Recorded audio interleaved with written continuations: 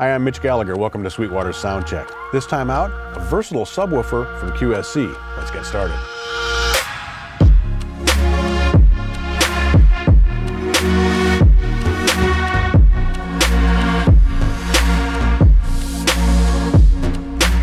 Today we're checking out the KS118 from QSC. This is a powered subwoofer featuring an 18-inch driver with a 4-inch voice coil. It puts out up to 136 dB SPL. Now that's a ton of low frequency energy that comes out of this compact cabinet. We've got 3,600 watts of power that drive a frequency range from 35 Hz to 111 Hz. As with all subwoofers, the low frequencies come out in an omnidirectional pattern when you're using a single cabinet. So they fill the room, and with the amount of power and the amount of energy this cabinet can put out, it can fill a good-sized room. But the versatility of the KS118 really comes into play when you have multiple units. You can configure these in several different ways. You can stack them on top of each other. They do interlock together. They can be placed horizontally, vertically, side by side, one behind the other. And you can array those either as an omnidirectional system or by using the settings on the back panel, you can configure them for a cardioid pattern. Now this is a heart-shaped pattern that directs the low frequency energy forward out into the audience.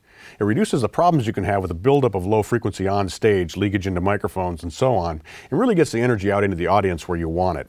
This makes the KS118 ideal for bands, for mobile DJs, for venue installs, for clubs, for rental systems. It really is a versatile unit that will add a lot to any system. It mates well with a wide range of mid-range and high-frequency drivers, and we have two different crossover frequencies for accommodating that. The back panel of the KS118 is very simple to navigate.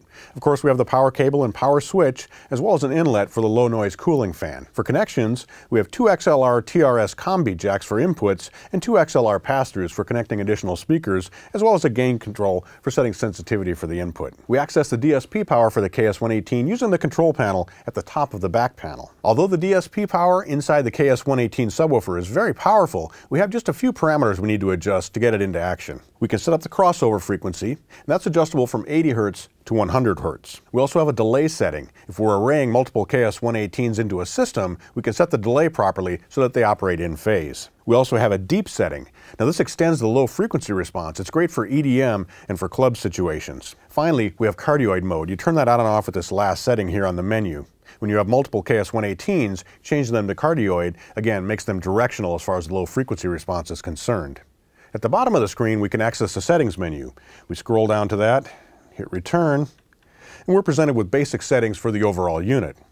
Now we can store scenes inside the KS118. This allows us to instantly recall all the settings, so if we're going into the same venue over and over again, we save a scene and just recall it quickly and we're ready to work. We can also set the power LED, whether that's visible on the front, on the back, or both at the same time. We can set up the contrast for the LCD display on the back, do a factory reset, and so on.